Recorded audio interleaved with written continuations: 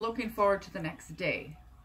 Like, even if I had a lot of stuff to do, it was still like, meh, it's just a nice challenge, and it kept me moving forward. Exercise did. So that's a good point. Maybe because I haven't been exercising as much, that maybe that's why I'm tired. I don't know. So you like that feeling after exercise, the burst of additional energy that you would have? Yeah, I do. Yeah. Yep. Kind of kept me moving. It kept me going. Is there any other changes that you've noticed since this loss? I would In addition to the sadness and the loss of energy? My work isn't as fulfilling for me anymore.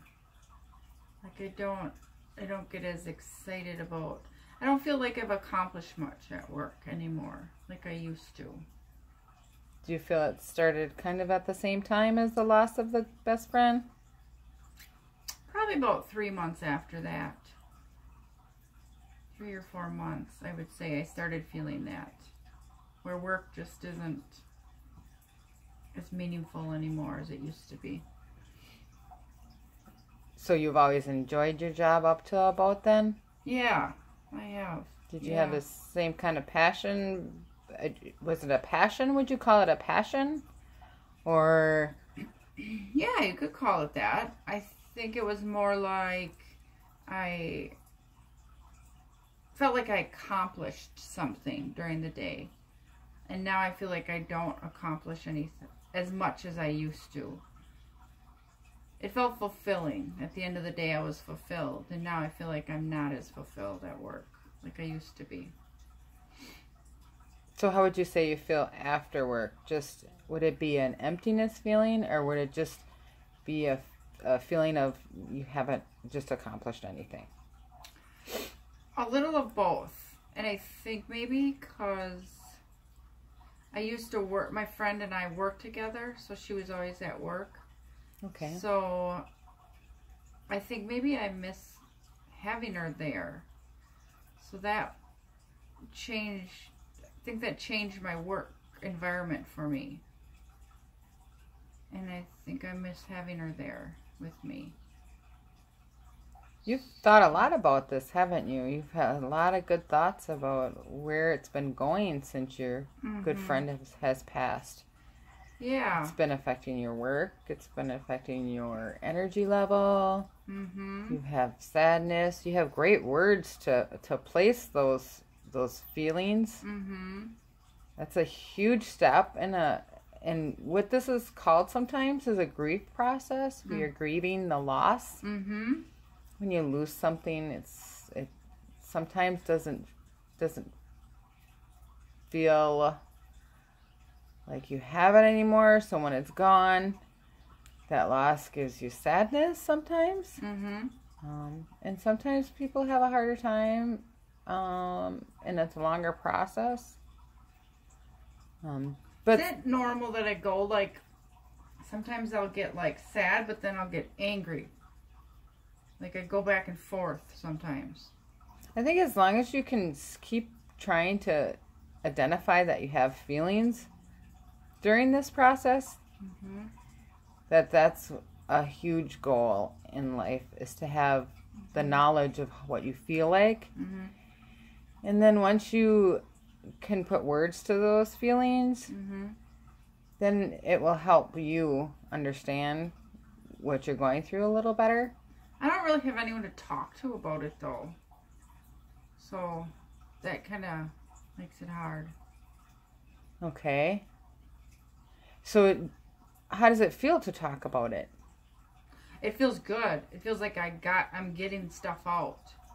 Like I'm, just feels good to like let it out and let someone else hear it and kind of take it on. Feels like I'm like releasing it. Kind of like when I exercise. Feels like I'm releasing something. Like those bad thoughts or those sad emotions. Just feels like I'm just, it's going out of me. So I like that. So I like having people to talk to about it. But people at work, I've tried to talk to people at work, and they just don't really want anything to do. Because they're sad about it too. So they don't really want to talk about it because they miss their too. So it's kind of affected, like, so our would you work say environment. So would you say that right now talking about it makes you feel better? Yes, definitely. Makes you feel not so heavy? Yes. Yes. Okay. For sure. Definitely helps. Okay. Yeah. Do you think you want to keep talking about it in the near future? Do you want to try to keep talking about it? Yeah. I think it's good that you were able to tell me about, like, the grief and what that is, because I didn't know that's what I was experiencing. I just thought I was just mad, and then I was sad, and then I didn't know that's like a process or anything. I just thought it was just how I would feel. Like, am I ever going to get over it? Am I always going to feel this way? That is an answer I don't have at this moment, but when you talk about it more, I think if you keep talking about it, since that feels better for you, that will help you. Okay. If you would like, we can keep talking about it, and then we can get some more information, and we can learn some more about the process, and then help you through it. Okay. Would you like to do that? Yeah. Like, even if there's like a group or something I could go to, do you think other people have gone through this stuff too? That, like, other people could help me out? Do you think other people have? Have you talked to other people at work, or do they say anything? Yeah. I think they would probably benefit from a group. That would be nice if we could all just kind of go to a group that would help us talk about it. I think we could find some groups and some resources to help you through this. Okay. And if you'd like to talk to other coworkers to do it also, okay, we could do that too. Okay. Would you like to do that? Yeah. So do you feel like you want to talk more about it in a group setting, or would you like to do more, do you feel better personal setting where it's just I kind of want to do both. Okay. Yeah. Kind of want to do both.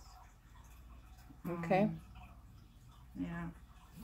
So how do I get over this? How do I, like, get energy now? I just don't have any energy, though. So what do you feel gives you energy? Eating good and exercising. Okay.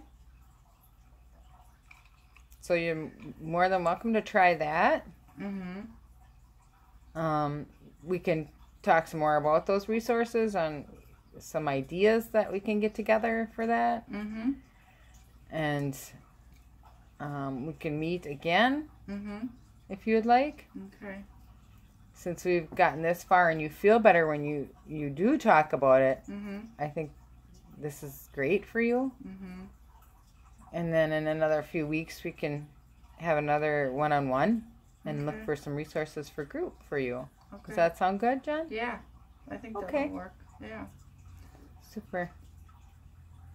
Do you know, have you been feeling any other different feelings lately?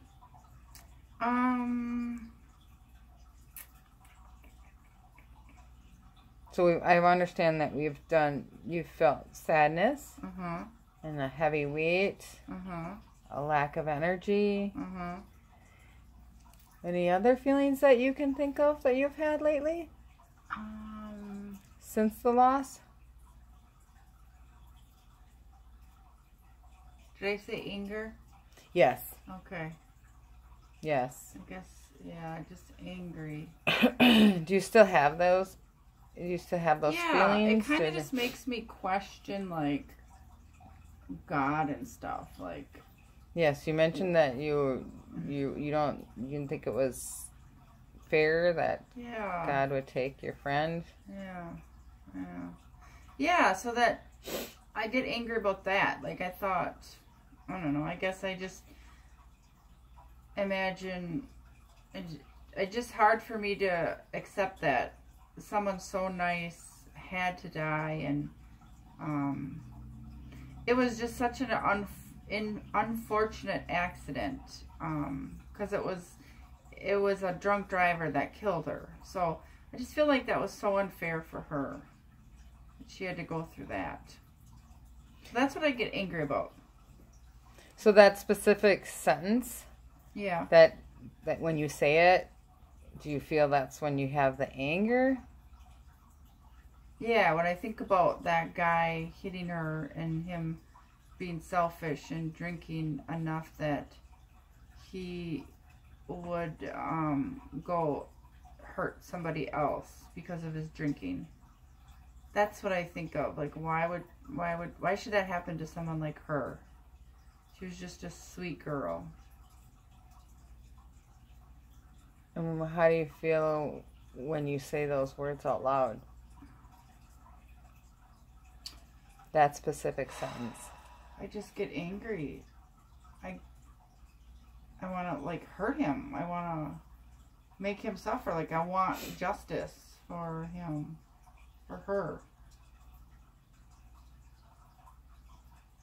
Yeah, I just get angry. I guess I feel like there's not really anything I can do, and that's what makes me so mad. Do you feel, since her passing, all these emotions that you've been going through, do you feel they have increased or decreased? Do you see any differences in them at all? My anger's gotten worse after, like, about 3 months after she died. My anger got worse. And now it's kind of just been steadily going back and forth from anger to sadness. I think my anger's gotten worse, though. Like, I take it out on other people now, too. Like, I take it out on my boyfriend. How can you explain a little bit on what you mean by taking it out on your boyfriend? Like, I get mad at him for, like, little stupid things that don't really have anything to do with him.